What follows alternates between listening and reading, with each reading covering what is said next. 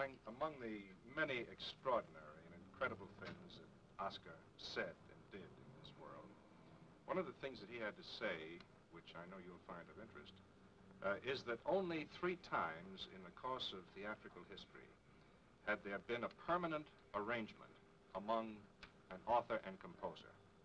And the 3 cases he cited were Gilbert and Sullivan, Rodgers and Hart, and Rodgers and Hammerstein. That's a pretty unique concept of collaboration. Yes, it's unique enough to be talked about.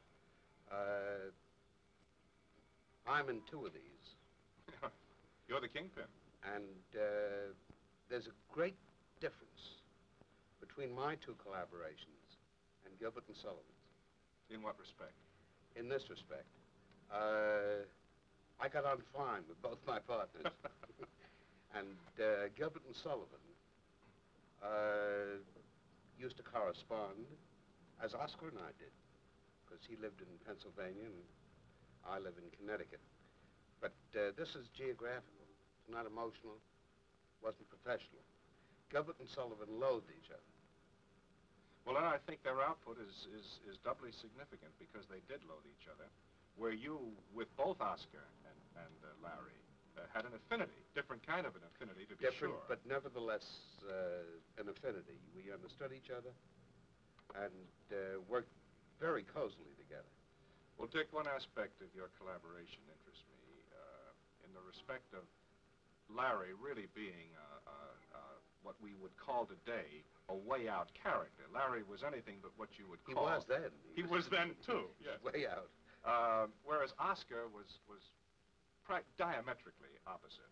Therefore, in thinking of your association with Larry, you took on the complexion of being a very sane, sober, quiet fellow. Whereas with Oscar, because of his quietude, relatively, you emerged as the dynamo. Therefore, you were the minus in one and the plus in other. I'm speaking electrically here. I think you're on a bad thing here. I don't think this is accurate. You don't mind my saying? Oh, please. My observation. No, with Larry, you see, somebody had to be the weight that kept the thing on the ground. Because, as you say, he was way out. He was off on cloud 9 half the time. And I had to be the sane one. With Oscar, I did not have to be any saner than I am, which is moderate. Oscar was extremely sane, very regular, as you point out. And if he said, I'll be there at 2, he was there at 2, lyric in hand. I was no more of a dynamo with Oscar than I was with Larry. Except that you appeared to be. Appeared. This is an illusion. Yes. And I would like to go into this illusion because a good deal of it disturbs me. People think I'm a businessman. People thought Larry was a nut, which he was, and Oscar was a poet, which he was. And I was the guy who transacted the business, made the deals, knew how to count. All I can tell you is that this is all a lie. Well, Oscar himself said that you were the businessman. Well, Oscar didn't tell you the truth. Well, who was the businessman? I've got any number of people in this office who do my business for me. I've got a lawyer whom I can talk to on this. I've got accountants who do all the adding up. I don't know the salary of one person who works for me. Well, Dick, I think it's an achievement to get the reputation of being a good businessman without being one. I don't care for this reputation. I like the reputation of writing good music, if I do. I think it's suspected that you do. Well, this pleases me. Dick, getting back to the collaboration, 43 years of collaboration between Larry and Oscar, which, after all, represents a major part of your life. Now you're without a collaborator. What's the feeling now? What do you plan to do without a collaborator for the first time in all those years? I don't know. Oscar and I talked about this at great length. This I have not written, nor have I discussed it publicly. Yes. But before Oscar died, we discussed this question. Was he aware? the last month. And we discussed this thoroughly, because he was wonderful about this the way he was about everything. And he felt that I ought to work with someone young. Interesting. But like his thinking, pretty accurate. He said somebody young will give you energy, new ideas, direction, and you will give somebody young experience. Very interesting concept. Now, I thought about this a great deal, and I didn't know whom to turn to. I still don't. There are tremendous advantages in certain people and disadvantages at the same time. A year and a half ago, 20th Century Fox decided they wanted to do a remake of a picture Oscar and I wrote in 1944. Oh, State Fair. State Fair. And they wanted new numbers to add to the old score, 3 songs. And Oscar and I agreed to write them. Then it became obvious that Oscar could never get to the lyrics. And I called the studio and told them this. And they said, what do you want to do about it? And I said, I'd like to try the lyrics myself. And I make a deal with you. If I don't like them, you'll never see them. If you see them and you don't like them, I'll tear them up. And we get somebody else. Yesterday, we reached the point of decision. Because the producer and the author flew on from California and heard the numbers, and they're in. Your lyrics? My lyrics. Was it painful? I never had more fun working in my life. Well, then maybe you've started a wholly new road for yourself. Well, look, I'm on a new road, whether it's with Joe Dokes as a collaborator or alone. This has got to be a third career, or I've got to die. Well, you're obviously not going to do that. Well, I don't intend to. Yeah, we discussed this once before, if I remember. That's right. And it's a fork in the road again. Well, you've certainly got precedent, Dick. Certainly not after 43 years of collaboration, but Frank Lesser, Cole Porter, Irving Berlin. That's right. It's been done. It's been done very successfully. But I think the fact that you say that it was great fun for you to do this the first time in your life is really very significant. Well, it doesn't strike me as being either significant or even peculiar. Because I've enjoyed my work ever since I was a child. I have never had to bleed. You know the expression that writers use. Well, and the fact that the word was around that Oscar used to bleed over a lyric and you dashed off the music That's right. without any difficulty. This is not entirely true either. Because very often I've had to go back and do it over again. It doesn't come the minute you sit down and try it. You have to go for a walk or come back the next day. Well, I have a pretty good idea it's going to be there sooner or later. And I've had to work. But I've always loved it. You know, yes, but that was writing music, Dick, or collaborating on the book in one or two cases. Yes, but this is work, and it's writing. Yes, but if I may say, composing lyrics is not just work. That reflects talent. Now, had you had any idea that you had this talent before you started it? Just well, recently? at one point or another, I did an awful lot of lyric writing. Well, that I didn't know. Well, with Larry, I had to, because Larry wasn't always available. And with Larry particularly, even when he was available, Larry would not write the word hello unless I was in the room with him. Why? He would disappear. So I had to lock him in, and I had to stimulate him with the tune, and then we would sit there and work out the lyrics. Now, I'm not intimating that I wrote Larry's lyrics, because only Larry could write those lyrics. But I was there for every single word. Almost without exception. You didn't realize that you were serving an in-training period for what apparently you're equipped to do now. Well, I hope. I don't know. Well, now, apparently it worked well for State Fair that's coming up, Dick. What do you think about future stage productions? I don't know. Are you going to try it, at least? This will depend on the subject matter. Uh-huh. I think that if I were to do a show for Griffith and Prince, who do a certain type of show, I would like a different lyric writer. Different from the man I might ask to work with if Arthur Miller came in with an idea. You see what I mean? In other words, it would be the property that would influence your choice. This is the way I would like to leave it, and this is why I wanted to do the lyrics for State Fair. Yes, but if I may ask, what kind of property would influence you to do your own lyrics? I don't know. Well, I'll tell you what kind. State Fair. All the admiration I have for Fiorello, the musical show, I couldn't write it. The lyrics? Or the Or the music.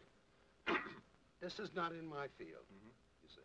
All right, now that leads me to this question, Dick, about what causes you to choose a particular property that you want to turn into a musical play for the theater. You say that you wouldn't have chosen Fiorello.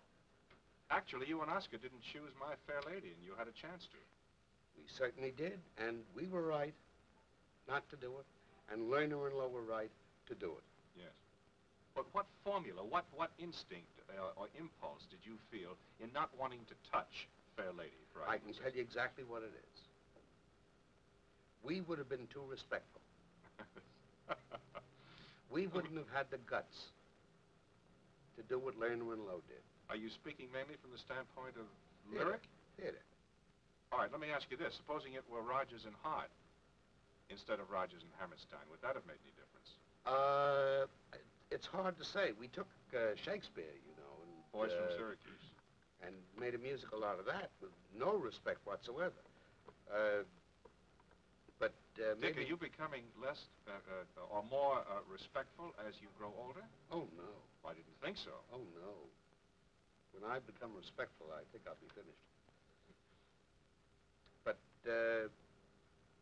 I think to take Pygmalion and do the ascot scene, as Lerner and Lowe did, took a great deal of courage and willingness to plow, to go right through the basic material, say, this is our version. Oscar and I wouldn't do that, you see. And without doing that, you would have come up with a very dull evening in the theater. Yes. Which theirs certainly was not. You know, a couple of characters. Yeah. And they had the courage to blow the thing up and make a big entertainment out of it. And they were absolutely right. Well, obviously they were right. Going back to State Fair, you indicated why that interested you and why you were even interested in doing the lyrics for it. Can you apply your reasons and your interest in State Fair as to how you have chosen other properties to turn into musical plays, you and Oscar? It'd be hard to say, because the properties themselves were so diversified. They didn't resemble each other at all. And I wonder whether that was deliberate on your part or whether that just was circumstantial. No, I think this is almost intuitive.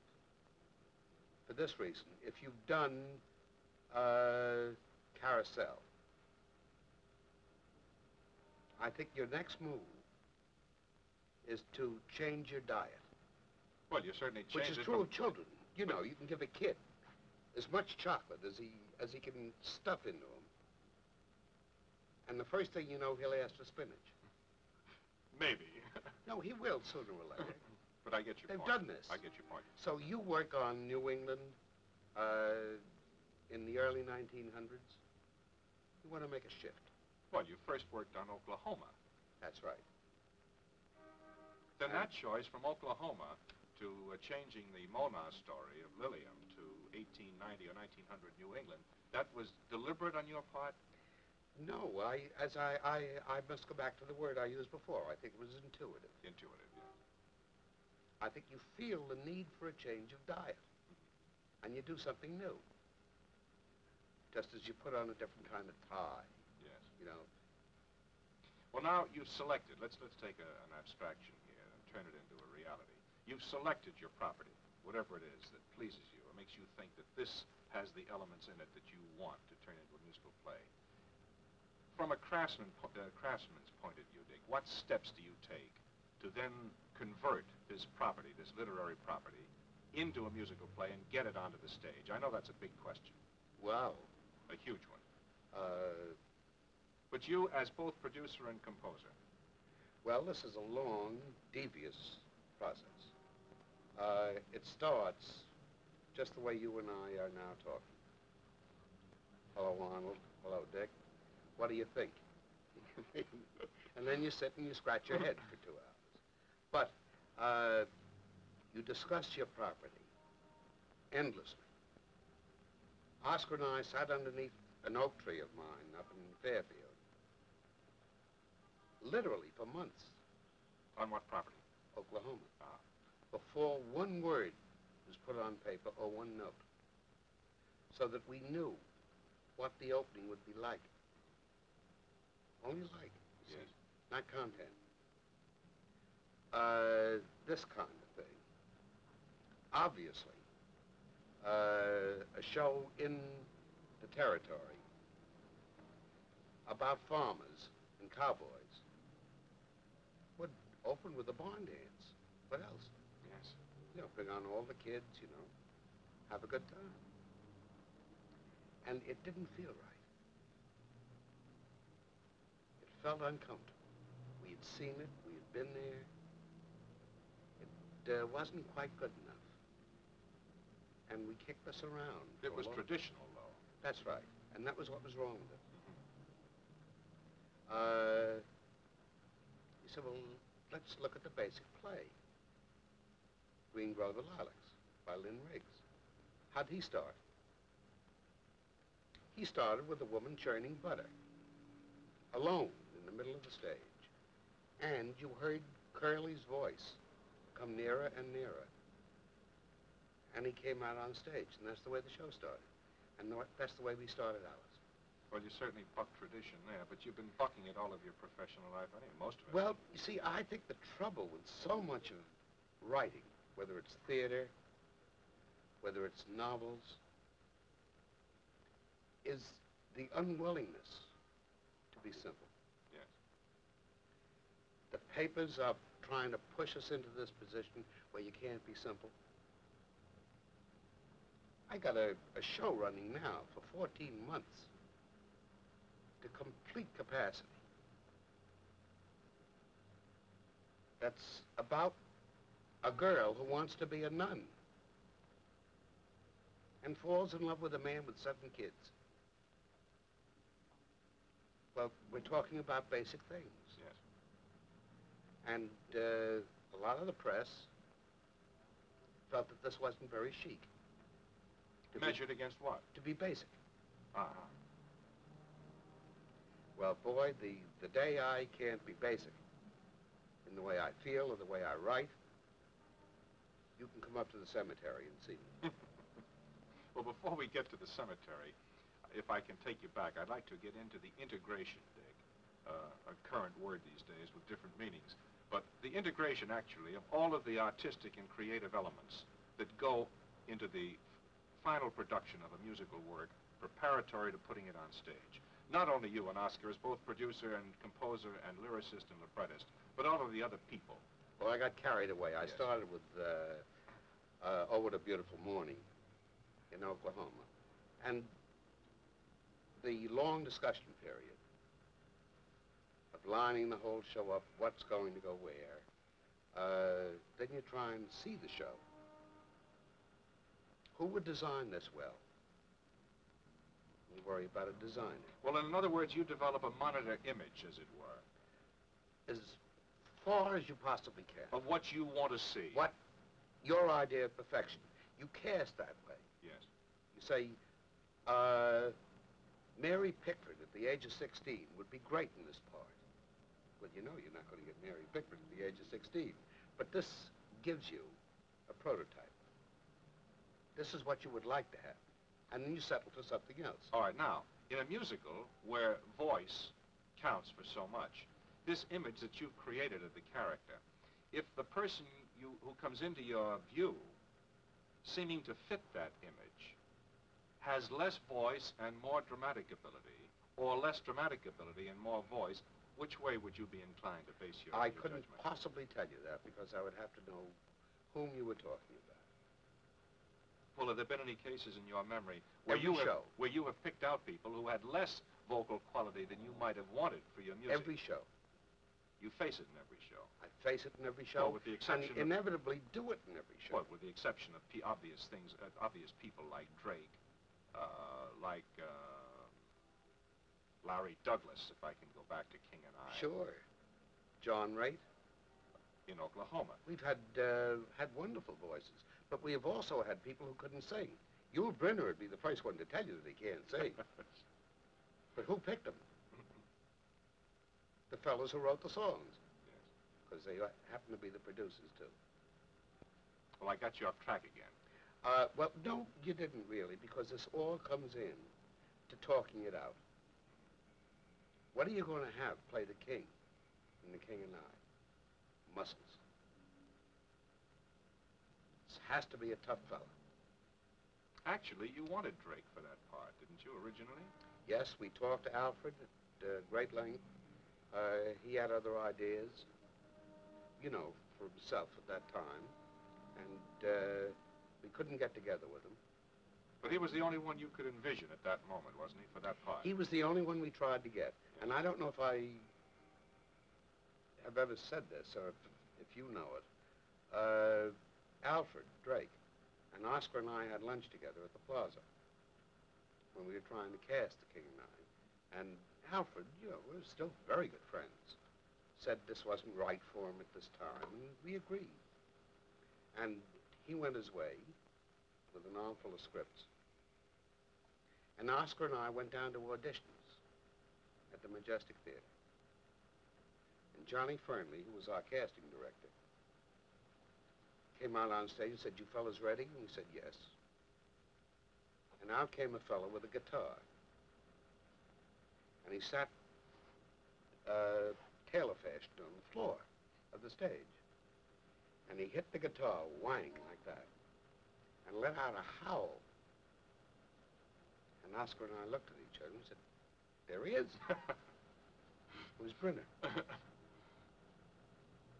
And he read for us, and this was the next person we talked to after Drake turned us down. Well, there certainly is a case of where you sacrifice vocal quality, assuming you could have had it, for what you felt was flavor for the part. Therefore, when you get around to writing it, if you know you got Brynner, you don't hand him some enchanted evening. Because you know you're going to get killed. All right, then you wrote for Brynner, actually, didn't you?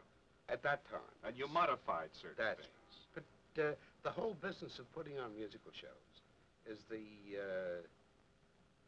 business of modifying. You're always making compromises with everything.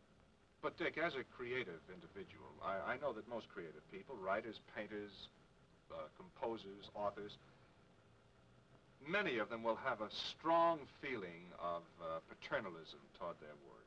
They're in love with what they've written or produced, and they can't let it go. Now, in the musical play, a musical comedy field, you must be constantly faced with having to delete things, ultimately, which are very close to your heart. Has it been difficult for you to let certain compositions of yours go out that you have a great love for? Never difficult. What is difficult for me, terribly difficult, is having anything in a show not reach the audience. This is extremely painful to me. I will cut anything. Maybe because, as I said before, I enjoy writing, and it isn't too difficult for me, and I don't bleed. Yes. So this isn't my blood that somebody's taking away. This is just some work I've done. All right, then modification must become the order of the day in putting together this package called a musical play. Modification and another word, which is equally long, called collaboration. That's what I've got back to the thing we You talked about have at to first. be able to work with people. You must be able to work with the director, the scene designer, the costume designer, the usher who takes the people down to their seats. The usher better be nice to the people. This is all part of the theater. Now, don't misunderstand me. I don't think that you have to be a sissy. Yes. And say whatever you're told is right. You can say, this is a very good tune, keep your hands off it.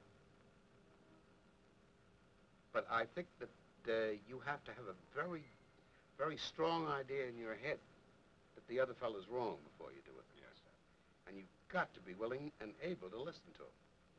Well, now, Dick, all of this indicates an intense practicality brought to bear on the production of a musical play. But since, well, now, I'll tell you what I'm driving at. Yeah. Since you are essentially a creative person as a composer, how do you relate a commonly used term to creativity, like inspiration, to your own particular output? Well, this, again, is not a very easy thing. But I know that you've referred to it as a phony word. In Well, its relation to... It's phony, I think, less in the content of the word than in what the word means to people. I think semantically, Yes. People don't understand it. The generally accepted idea of inspiration is something that happens to you right here, and you turn around and you make something out of what happened to you there. I don't think it happens that way. There's a common misconception that you can stand on the top of a mountain and look at a sunset and sit down and write something beautiful. I don't think it goes that way. I think that the sunset, the mountain, the experience, all go inside and may not come out for 50 years. But they become part of your knowledge, part of your personality, part of your education, part of your technique. And eventually you express yourself.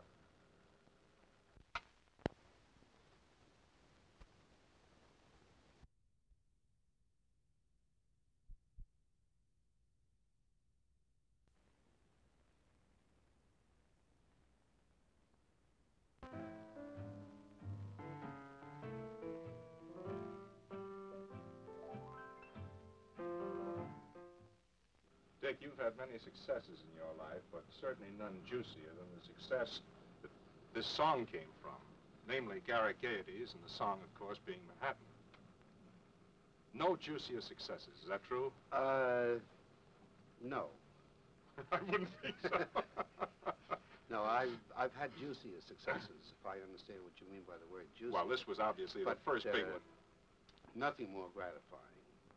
You see, when you're 22 years old, which I was then, this is over 10 years ago. 12, I was going to say. And this thing suddenly drops in your lap after you've been sitting on benches for years. There's no other feeling like it, of course. And that happened to me with this song and with the Garrick Gaieties. It's just too bad that you didn't have the experience of 59 years at the time you were 22 to appreciate it even more. I have to tell you something you may not believe. I appreciated it to its fullest. I know exactly what was happening to me. I loved every minute of it. And every time something good has happened to me since then, I've loved it. It's wonderful. Really wonderful. I roll success around in my mouth like a piece of candy and get the last bit out of it. Success has never come hard to me, as it has to many of my friends. It hurts some of them to be successful. That's very true. You've seen that. Yes, of course. Of course, there are many people who have also been able to enjoy the taste of failure. Well, which you I haven't. loathe failure. I love to be successful. And I don't like to be sick. I was going to say, I have the feeling I that like you... to be well. No, but I was going to say that I have the feeling you regard failure as sickness. No. I think failure is a result of being alive. Well, you haven't had much failure, Dick, and you've certainly yes, been I have. alive. Yes, I have, Arnold. Well, what failures? Tell me. You want the list? Well, want me The to go, conspicuous you want me to go ones. back to Chi-Chi? The Which is conspicuous before you were ones. born, Thank you. I think. You want to come up as close as Pipe Dream? Yes, but these are failures in a context. I don't think they're failures in the usual sense. You Do want re- Higher and Higher? Which Well, ran I a hot 3 months? Yeah, I can take higher And the higher. star turned out to be a seal? Yes. Look, I've had it, you know, both ways. And all I can say in my own defense is that I love it when it's good and I hate it when it's bad. Right? It sounds like you relate to about 99% of the rest of the human race. Well, Maybe that's because you're a human being. I would like to think you're right, you know. But, Dick, actually, the success of Garrett Gaieties, I'm sure you must have enjoyed it to its full, but principally because you and Larry Hart, Lorenz Hart, your partner, really did buck tradition at that point, because when you consider what the review was at 1925, at the time of the Garrett Gaieties, you had George White's Scandals, you had the Ziegfeld Follies, the Schubert's musical extravaganzas, all of which bore no resemblance to Garrett Gaieties, or I should say the other way around. One exception. There was one little review that did. Charlot. No. Charlot was a big show. The Grand Street Follies. Our show was not patterned after it at all. But it was the first tiny review on Broadway. The principals were in the chorus. This is true. And the chorus kids did the principal songs. We had 11 men in the pit, 11 musicians. The conductor, I wouldn't call gifted, because I was the conductor. And the reason I conducted was because I got union minimum for conducting. You know, the same as the drummer. And that was more than I got for writing the show. But actually, the success of this is really fantastic looking back, because it really did, for the first time, actually, in the American musical theater, equate the lyricist with the composer. Really the first time. Well, I can explain some of that to you. And it's kind of interesting. When I first met Mr. Hart was an old man of 23, and I was 16. And he told me his theories of lyric writing. This one Sunday afternoon, up at his parents' house, he felt that musical shows were cowardly, responded only to formula, and said nothing. And I'm proud of myself that at the age of 16, I knew what he was talking about. I'm amazed. But I did. And I played him some tunes, which he loved. And that was the beginning of a 24-year partnership. One of the points that he made was the interrelationship of words and music. And I suppose I must have had some feeling for what could be said on the stage, musically. Certain words had to be treated in a certain way, musically, or else they wouldn't project. This is highly technical.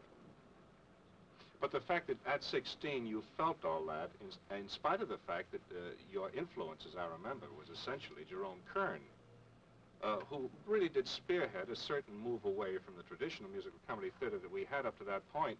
But supposing you hadn't met Larry, do you think the influence of Kern would have just continued you in the general direction of musical comedy composers? Oh, yes.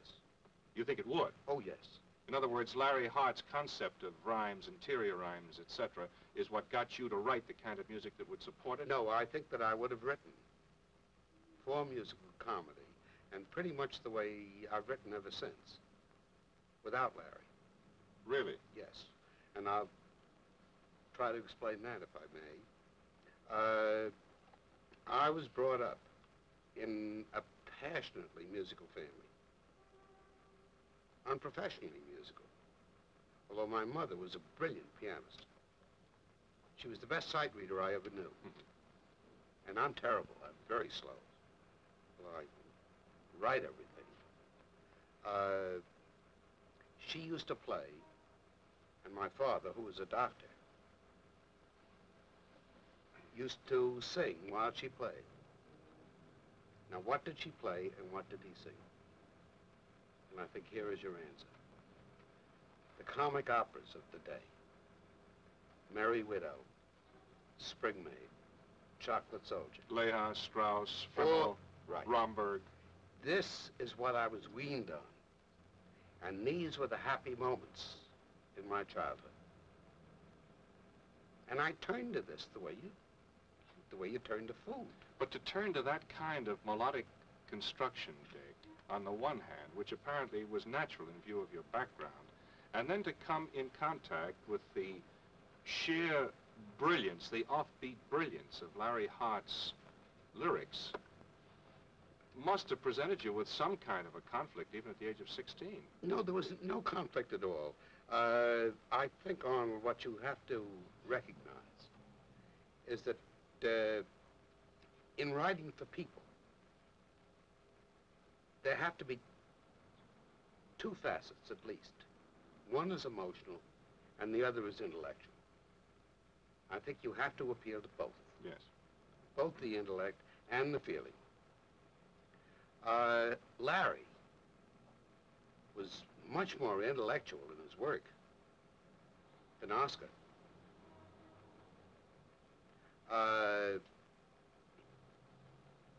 I don't want to sit here and make believe I'm a great brain.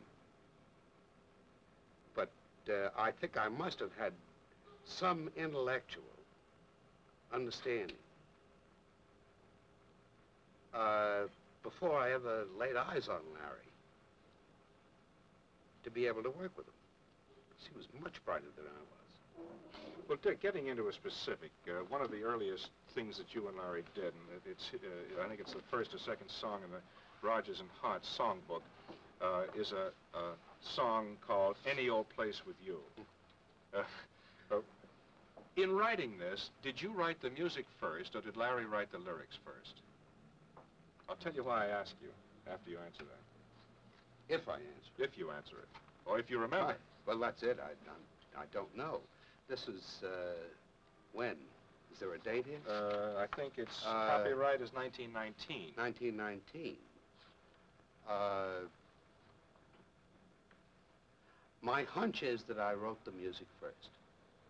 All right, now if you wrote the music first, this is fascinating to me because you must have written what you did as the result of your background and your training, which was to write in the musical comedy genre, the musical comedy line.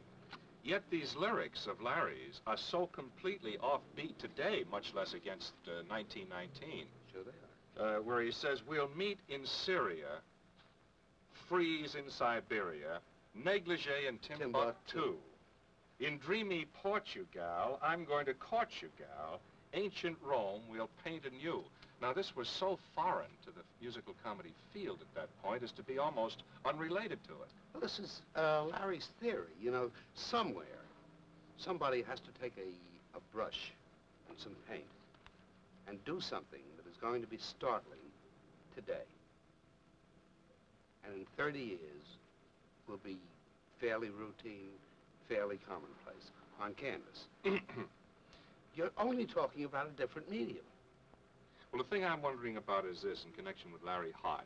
Did he do this because he wanted to be a buccaneer? Did he want to be way offbeat? Or was this the only way he could do it because that was the talent he had? No. This is the way he was. And this is the way all artists are. The way they are. You can't alter this, you can't change it. And the minute you try to, you have disaster. Larry liked rhyming. Larry liked being brilliant. And did he like being brilliant, or was he simply brilliant in spite of whether he liked it or not? He was brilliant. He was also deeply sentimental, and in my opinion, I think his best songs were his sentimental ones. And maybe that's because I'm sentimental. But I don't think Larry ever wrote a lyric as good as Where or When. Or My Heart Stood Still. Or My Heart Stood Still. These were his words. They were not intellectual. They weren't clever. There were no rhymes. There was nothing but heart. Incidentally, it's interesting that you say that because in My Heart Stood Still, in spite of the the multi-syllable form in which he would write many times, the sheer brilliance of his lyrics, My Heart Stood Still has this interesting note here, if you stop to think about it. I took one look at you, that's all I meant to do, and then my heart stood still. Every word, a word of one syllable. Yeah. My feet could step and walk, my lips could move and talk, and yet my heart stood still. Only words of one syllable. It's almost childish, isn't it? Well, childlike, I would think, rather than childish. This But you're right about that, yes. This is what I mean. And then on the other hand, when you get back to Manhattan, which was a progression, a 5-year progression from Any Old Place With You, you think of the brilliance of these lyrics and the interior rhymes. I'm thinking specifically of 2 lines such as these. And tell me what street compares with Mott Street in July, which was certainly revolutionary at that point, wasn't it? Oh, sure it was. Well, now, apart from his brilliance and offbeat qualities in writing lyrics, you and Larry really did choose offbeat themes for your productions. Yeah. I'm thinking of Dearest Enemy, which certainly everyone must have poo-pooed at that point as being ideal subject material for musical comedy. Well, you kid the American Revolution, you get Hardly. in trouble. Well, what made you do it, Dick? Because it was fun. It was a very good idea about Mrs. Murray of Murray Hill, which was what the show was about, entertaining the British troops so the American troops could get by. And that was the entire idea of the show. But unthinkable up to that point as musical comedy material, I'm sure. Unthinkable, except that Larry and I discussed this for about 6 years. Well, and then you went on to, let me see, Peggy Ann, which was No, another... no, you're Well, that was later. jumping. That was much later. But I'm thinking in terms of offbeat themes. And Peggy Ann was a really offbeat theme Peggy involving Ann was a dream world. crazy. Peggy Ann was the first Freudian show that was ever put on the stage. And it was all one long Freudian dream. And at that point, nobody had heard of Freud. Except that we had the word Freud. We had Dr. Freud in the first Garrick Aides, in a lyric. And which lyric was it? I don't recall it. Well, then you extended Freud and Peggy Ann. Well, there again, you see, this is what I still feel. That my next show, I hope, will be nothing like The Sound of Music. I hope it's as big a hit. Yes. Because, as I said before, I like this. But I want it to be different, because I need the change of pace. I need a different subject matter to attack. Well, it's fortunate that both Larry and later Oscar Hammerstein shared your view about Oh, that. they did? In both cases. Both cases. Oh, strongly. We used to say, Larry and I, that the only unsafe thing to do in the theater, the only dangerous thing to do in the theater, was the safe thing. So to repeat yourselves. Well, you know, you have a hit about a tennis player. We never did. I just made that up. So you say, well, obviously, the next thing has to be about a football player. And then we go on to bowling. And the first thing you know, you're out of the business. This is a good way to sell yourself down the river. Well, now, another theme that really was, I think, somewhat daring at the time was deciding to do I'd Rather Be Right, wherein a president was lampooned in office for the first time in musical comedy history. Yes. This, of course, was not our idea. This is Kaufman and Hart's idea. But, at least, It appealed to we you knew on enough that to, basis. we knew enough to say yes when they invited us to write the words and music. Well, it's interesting that you probably laid the groundwork in that for Irving Berlin's lampoon of Truman and Call Me Madam. I don't know where that idea came from. I doubt that it came from our show. I think Truman was a natural for this kind of joke. I think he has enough good humor to like it. Which leads me to a very interesting question, Dick, about the fact that, as far as I know, in the last 8 years, no musical comedy has been done which included a caricature of President Eisenhower. I don't think anybody want a caricature. Well, even if not a caricature, just include him include him in the story of a musical comedy. Do you know that it almost happened? In what case? After Oscar and I produced, not wrote, but produced Annie Get Your Gun, we were going to do another show with Irving Berlin, who wrote the music and words for Annie Get Your Gun.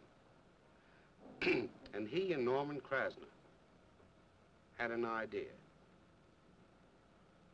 I think this has never been told, for a musical show.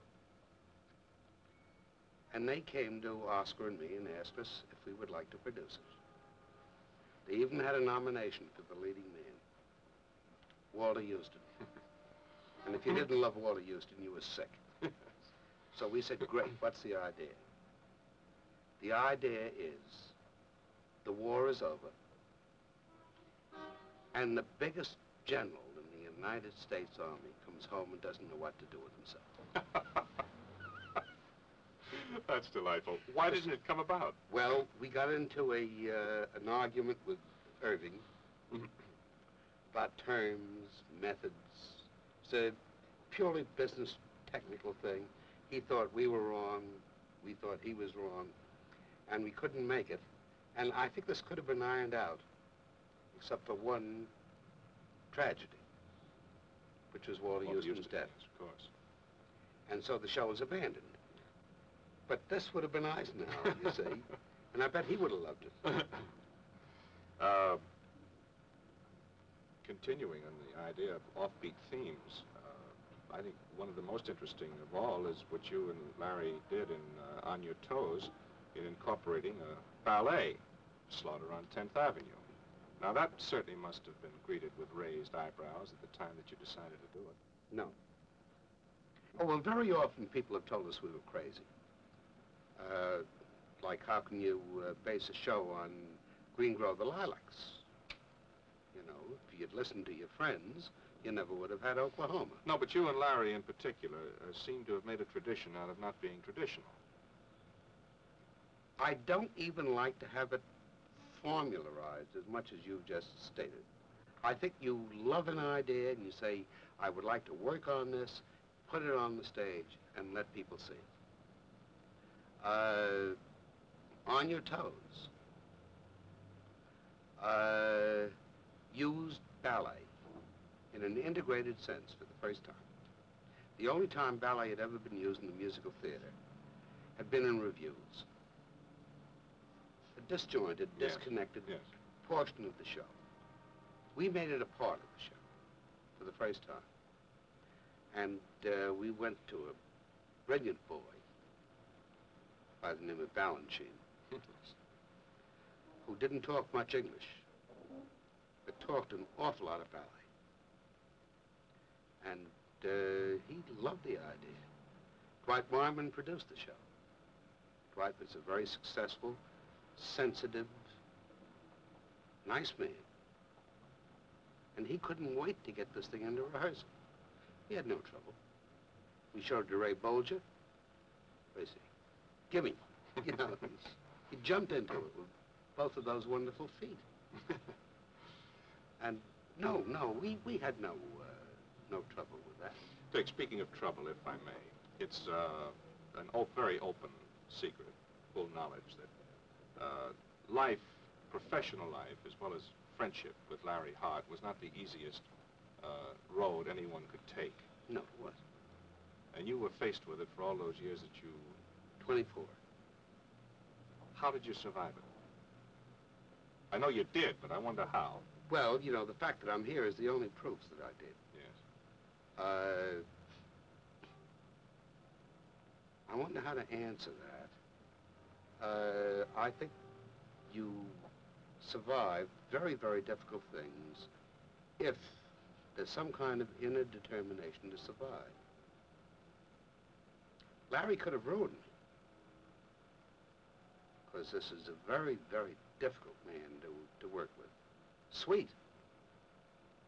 Nicest guy you ever saw.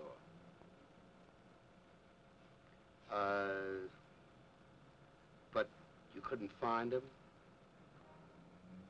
He would disappear. And there were all sorts of difficulties that aren't particularly helpful to this conversation. You survive it because of what's good. This is true of many 50-year-old marriages. I should say. They survive because of the good things. I suppose if there are enough bad things in the marriage, it dies. Collaboration in the theater, I think, is very much like marriage. Well, I think collaboration is collaboration wherever you practice it and under what banner. That's right. But it's very much like marriage, with the exception of the one element that we know about. Yes. You have to give, and with both these men, I don't know why, but with both of them, we established some kind of an Alphonse and Gaston relationship. We'll do it your way. And this is the way it happened with 18 years with Oscar and 24 with Larry. But those 24 years with Larry really must have pulled facets out of you at times, Dick, that you probably didn't know you had. I would think it would have to. Well, I know Larry alerted me to a good deal I didn't know. That's what I mean. Especially as far as theater techniques were concerned. I don't know how he knew them, because they'd never been done.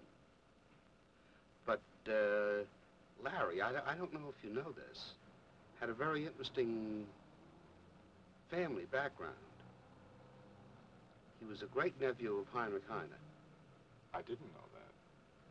Well, he was. The German poet. The German poet. His parents were German, from Hamburg. And Larry's first work in the theater was translating musical plays for the Schuberts. Didn't know that. They paid him, you know, $50 a show or something like that. But Larry, constituted as he was, didn't just make translations of the songs. He made adaptations. In other words, he wrote real lyrics, which they used. This is how he cut his teeth. By the time I got to him, when he was this old man of 23, he had had a tremendous amount of experience writing lyrics. I mean, he was my grandfather, you know, me at 16. As you developed, both of you, did the age differential tend to shrink, diminish? Yes, I think towards the end, I had him on my knee. This is not that I grew or he diminished, but he was sicker. And yet, with all the sickness and all the price that you and other friends of yours, I'm sure, had to pay, he really did leave a legacy. Oh, Lord, yes. I should say so. This may not please some of my good friends, but today, this is 1961, I suppose.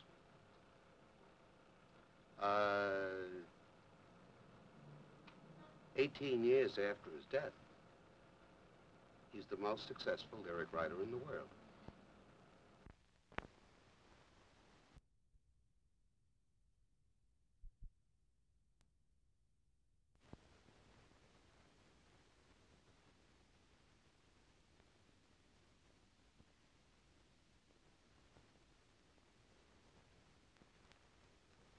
Dick, all collaborationists, and at least dealing with composing and writing of lyrics, create a marriage between words and music. But you and Oscar seem to emphasize a marriage between the somatic intent with the musical expression. You started it actually in Oklahoma, but I think you continued it in State Fair, particularly with It Might As Well Be Spring. I'm thinking of the musical phrase you wrote to accommodate 3 separate lines. Do you remember here in particular where she sings, "I'm as jumpy as a puppet on a string"? Oh, yeah, sure. Well, this part of it is something you could even call carpentry. Carpentry? Yeah, or plumbing, you know, or changing a tire. This is something you should be able to do.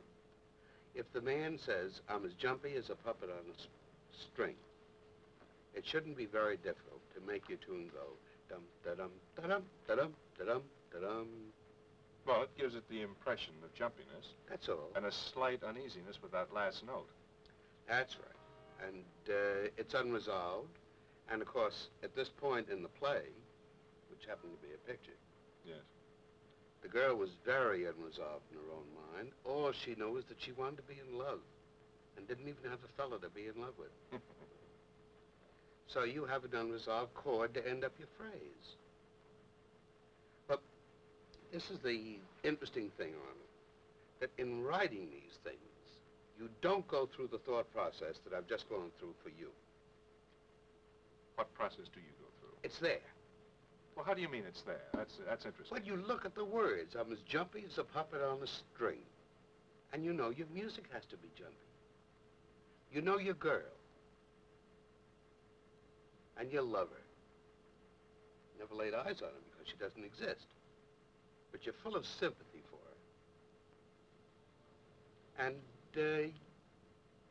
you write the end of your phrase that is troubled the way you know she is. Then there were 2 other phrases in the same song, like a nightingale without a song to sing. Didn't you have the same music to that? Yes, and this is a technical situation that you find yourself in. I couldn't change the music for that phrase because in the lyrical construction, it balanced the first phrase about the puppet. Yes. So the music had to be the same.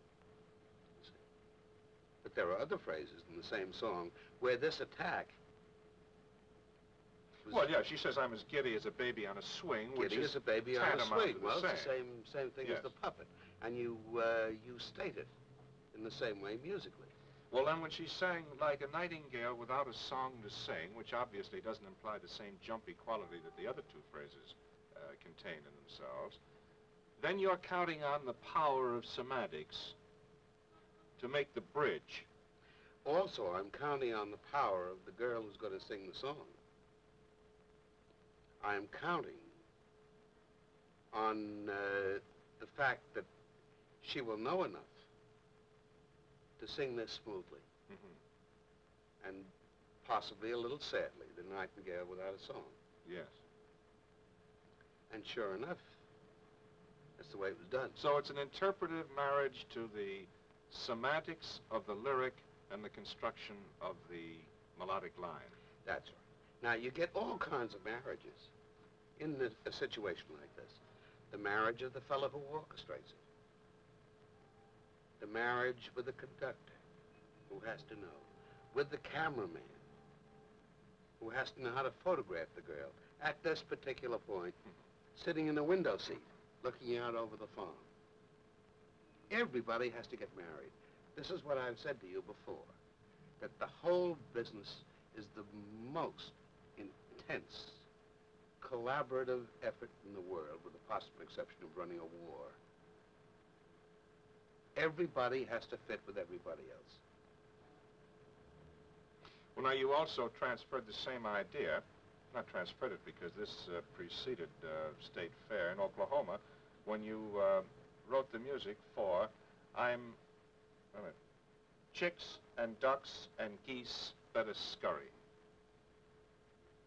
Yeah, but this doesn't fulfill itself until you've finished the line.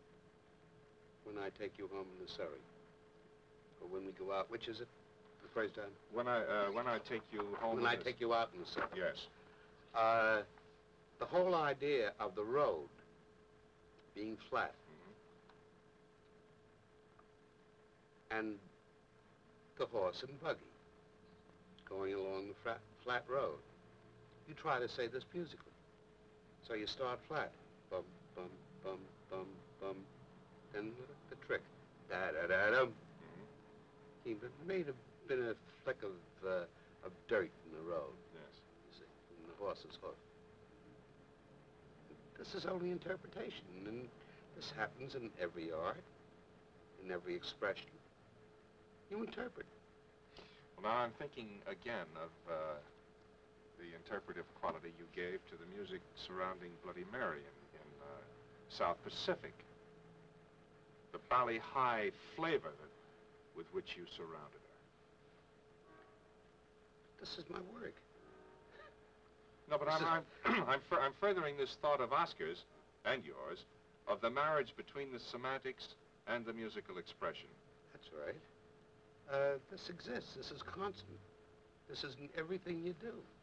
Now, how much do you miss the power of the word when you begin to let instrumentation, if not orchestration, speak for some of your characters as you did in The King and I? If I remember correctly, the king and his interpreter were both silent, and you let a bassoon or a clarinet That's right, both. extend their Because thought. they were talking Siamese. Yes. And the audience couldn't understand the language. So I put it in the orchestra pit. Yes. And let these two instruments talk for the characters on the stage. And they simply gestured on the stage. And something that you and I know very well. Music being the only universal language we have. This is very simple. The audience always knew what they were saying. Pardon me, the audience then superimposed its own thought. This is where... With your suggestion of music. Where we, who work with music, have a better break than anybody else. Well, that's from your point of view. Oscar, who worked with words, said that because practically everybody wrote words, that lyrics were much easier. Because so few people composed music, that music represented the great mystery. So apparently this is a matter of perspective on which side of the fence you sit. I think music is a mystery to most people. And I think largely because it's the one abstract art we have. You can listen to music and make your own interpretation. Of course, the minute you start putting it in conjunction with words, then you've become specific. It can only mean one thing. It can mean the Surrey with the fringe on top. Or it can mean this little girl singing It Might As Well Be Spring. Then you become objective instead of subjective.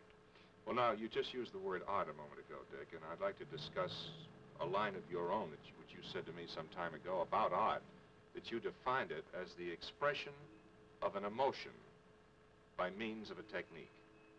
Yes, I was taught that when I was a kid. And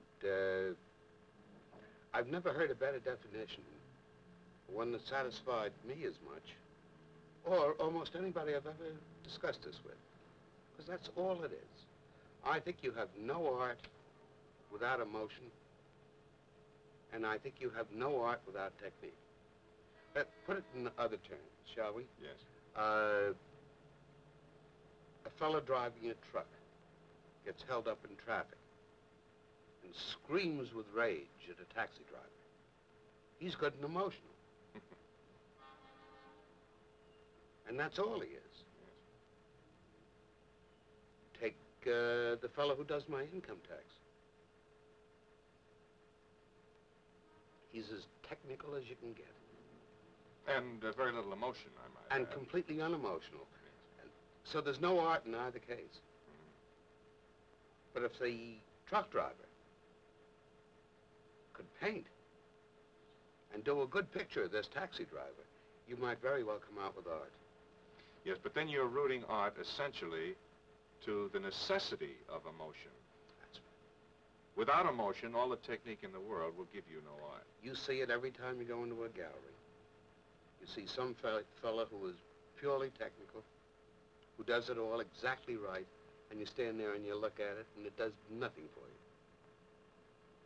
All right, using this then as the broad brush to be applied to the canvas of the musical theater, as well as any other line of artistic endeavor. Since you first began writing with Larry way back in 1919 and 1918, what really significant changes have you seen within the context of this expression of art in the musical theater up to the present? It's been fantastic. Until Showboat, nobody dared deal with essentials in the musical theater. Now, by essentials, what do you mean? You're relating it essentially to story? Yes, story, content, musical content, lyric content, every kind of essential. Nobody would have dreamed of going near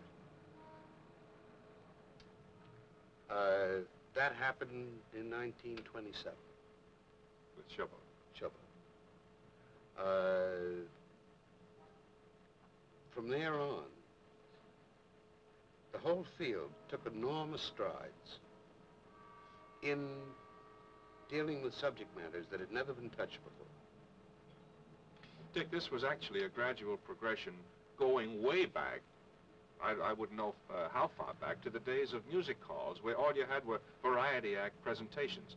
Mustn't that be considered the genesis of the evolution of what we call the musical comedy, musical play? Yes, but you're talking about the dramatic shift. Oh, yes. It's the change in yes. approach. And this didn't come until much later. Larry and I tried, and in some ways succeeded. You know, we talked about Peggy Ann. Yes. Because this is Freudian. In the days when most people had never heard of Freud. And might have served as a forerunner to Lady in the Dark and plays well, in a way at it did. Time, yes. Morse's play was much more serious than Peggy Ann. Peggy Ann was done for fun, just for comedy. The Freudian dream for laughs. Mm-hmm. And Morse is very serious about that couch. Very. But Morse couldn't have been serious with his subject matter if John O'Hara hadn't been serious with Pal Joey. You see, all these things progress. One feeds the other. And now, you can say anything in the musical theater that you want to. Well, now, how do you make the distinction, then, according to that line, between the musical comedy and the musical play? I don't make any distinction. I don't know what a comedy is. Comedy is something that has some laughs in it. Well, do you think, on that basis, that everything you and Oscar have done together is a musical comedy? In that sense, yes. Almost, well, literally all of them had laughs. But some of them were very seriously based, as you know. Well, of course, as we discussed before, the problem of message, or the problem of a theme that you feel strongly about, which is serious. Yeah, but not message. All right, I'll retract the word message, at least from the standpoint of your intent. That wasn't your intent. You know the joke about case. the message? No. Very old theater joke. If you want to deliver a message, call Western Union. This has been around for years, and I still feel that way. Anyway. No, but the seriousness of a theme, Dick, through the medium of the motion of the musical comedy stage, has really become sharper and sharper defined in the past 15 or 20 years. Oh, yes. Whereas you say today you can talk about anything. Well, I would like to see you as the author of a musical comedy go up to Flo Ziegfeld and say, I got a great idea, Mr. Ziegfeld, for a musical show. And he says, what, Arnold? And you say, juvenile delinquency and kids murdering each other. Mr. Ziegfeld throws you right out of the window. Now, this is the man that I did a couple of shows for, who understood the female body very well. And he was great. He had a wonderful eye. But if you had said this to him, he literally would have thrown you through the window. Now, many years later, a show opens at the Winter Garden, which is about juvenile delinquency and kids killing each other. And it's a smash hit. It goes to London, it's a smash hit. They are making a moving picture of it now. This is how far we've progressed. Then the musical theater, musical comedy theater, if you will, has more and more become not just a means of entertainment as such, but also something of a mirror of our times. Well, this can still be entertainment and entertaining. Yeah, but the two are not mutually exclusive necessarily. No, of course not.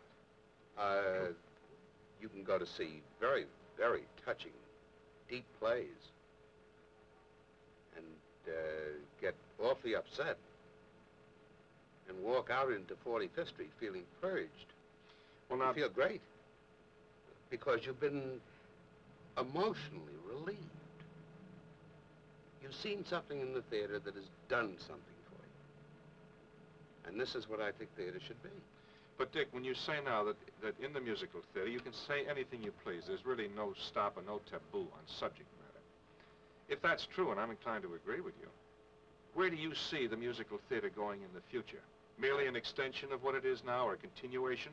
My guess would be that it would be an extension and a continuation.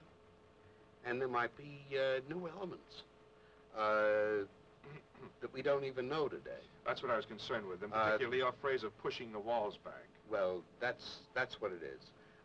You find in the summer theater now, we have theater in the round.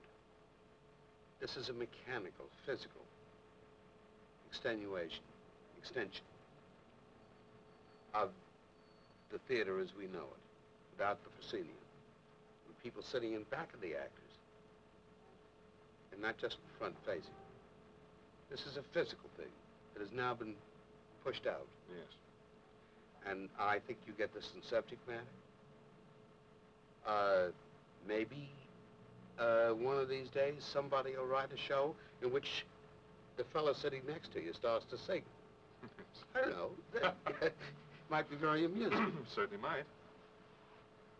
Well, since you're a composer, basically, and your essential interest is in composition, the depiction of our times in musical terms, I know is close to your heart and certainly close to your experience in both Victory at Sea and currently Churchill, which is a wholly different commodity to deal with, isn't it, from your collaborative efforts with Larry Hart and Oscar. I know Victory at Sea wasn't the first purely musical thing you wrote, but it was certainly the first epic, if you can call it that, job that you had to undertake. What were your feelings about it from the standpoint of concept when this thing was offered to you? Well, I was sitting in this very spot when it was offered to me, and I was scared stiff. How would I come to believe that I had the equipment to tell the story of the Navy in the last war in terms of music? You must have tremendous belief in yourself, or conceit, or blindness, or be drunk. Or all four. And I told the man I would have to have 2 weeks to try and work up enough courage to tackle this thing. And 2 weeks later, after discussing it with my wife, discussing it with Oscar, discussing it with myself endlessly, I decided to take the chance. And I needn't have worried that much if I had only reminded myself of something that I've always known and still do. That if you give the public a melodic line that they understand, you're pretty safe. Yes, but certainly covered with different appurtenances than you give a melodic line rooted solely to musical comedy or the musical theater. Ah, no words, but you have pictures. You may not have the Surrey with the fringe on top, but you have a carrier with airplanes on top. Yes. And this is what you do. I wrote a contrapuntal theme for the carriers. And what I did was write a very simple, low-lying melody for the carrier. And the counterpoint For the airplanes. for the airplanes was staccato and sharp. Mm-hmm. And they work together. Yes. This is not very different from taking somebody's words and setting them to music. You're taking a mood, content again, you Yes. see. Dick, in Churchill, you not only had the broad scope to depict of the incidents surrounding Mr. Churchill, but you also had the problem of depicting a personality, namely Mr. Churchill himself, which you didn't have in Victory at Sea, which I think gives Churchill... No, very little in Victory's. Which gives Churchill an added dimension. Now, these Well- two things so far have pulled you into a different stream from musical comedy that you had been in for all of your life. What do you see now as the extension of both Victory at Sea and Churchill? Exactly what we were talking about before when we talked about the extension of musical comedy content. That it is possible to say something about Churchill as a man in musical terms that a large television public will presumably understand in terms of music. And this is what I tried to do. I've got a very determined, angry Churchill with a cigar standing up like that. And I had to say this musically. I've also got a very pathetic Churchill, worried to death. What's going to happen to England? You know, usually we don't think about Churchill as being worried. But there are shots of him where he was. There was Churchill in his country place. This is very bucolic. And you say something about Chartwell, where he lived. And that isn't too hard to do if you have any musical sensibility. Can't you say a farm without having words? That's all the extension is, Arnold. Now, you knew Churchill personally. You had met him. I met him once. I met him in Boston.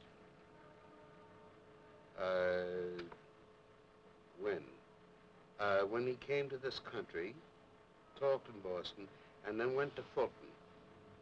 Oh, yes, in Delivered 46, when he delivered the Iron Curtain Iron speech. Curtain Oh, speech. yes, yes.